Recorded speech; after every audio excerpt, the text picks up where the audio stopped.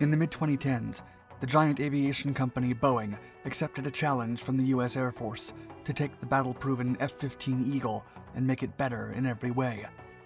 The result was the F-15EX, with a strikingly similar airframe but a radically modified interior. Designed to engage with the most demanding threats of the future, this newest iteration incorporates state-of-the-art technology in software development and open mission systems architecture, with features that rival even the stealthiest of aircraft. In an industry filled with budget cuts and endless delays, the Boeing-made F-15EX is predicted to be deployed in large numbers within the decade. Even before hitting the front lines, the Eagle II is coming with huge expectations. As the Department of Defense's National Defense Strategy put it, the industry must deliver capabilities to the warfighter at, quote, the speed of relevance.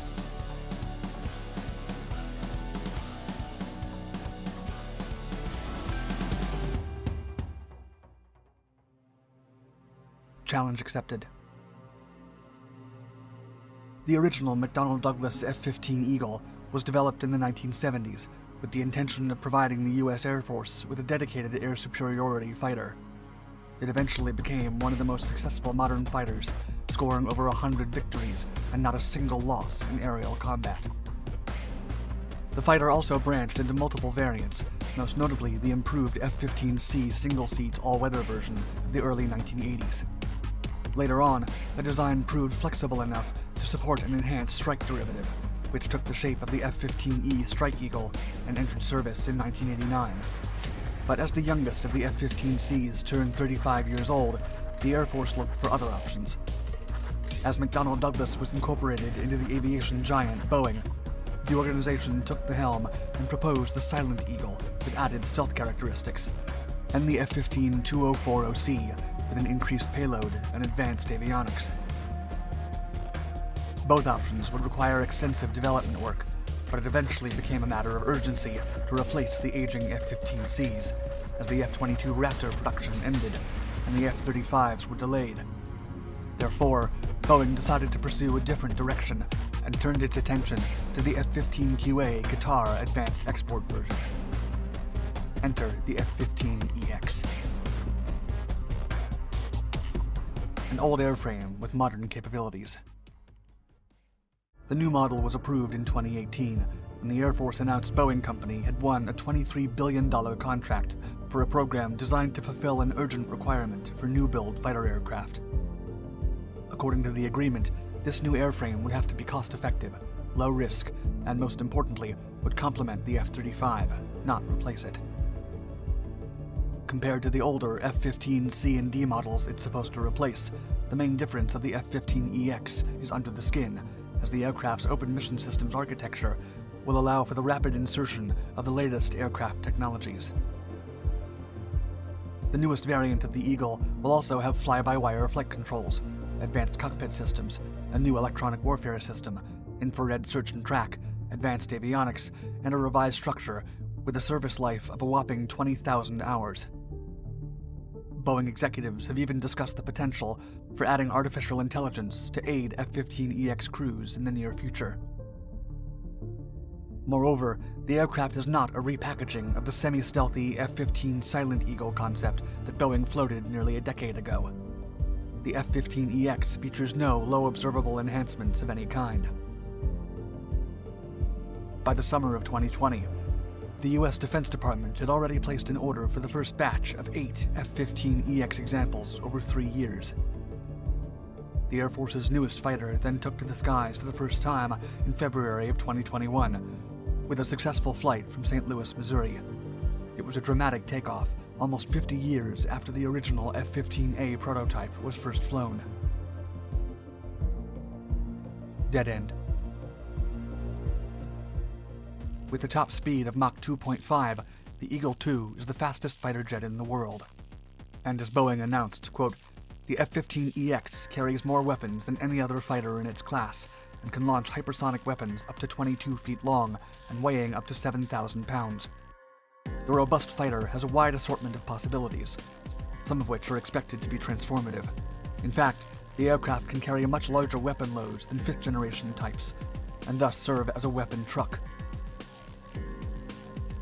Likewise, it can load considerably bigger munitions, including massive hypersonic weapons currently in development, which could nonetheless be unable to fit inside a newer fighter weapons bay. Even so, many experts have questioned the Air Force's decision to go with the 4th generation model, instead of pursuing more modern endeavors.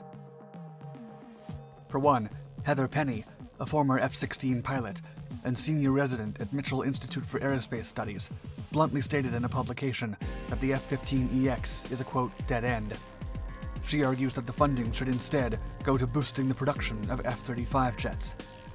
While the Eagle II has a maximum takeoff weight of 81,000 pounds, 11,000 pounds more than its rival, the 5th generation stealth fighter has a minimal radar cross-section of 3.8 millimeters.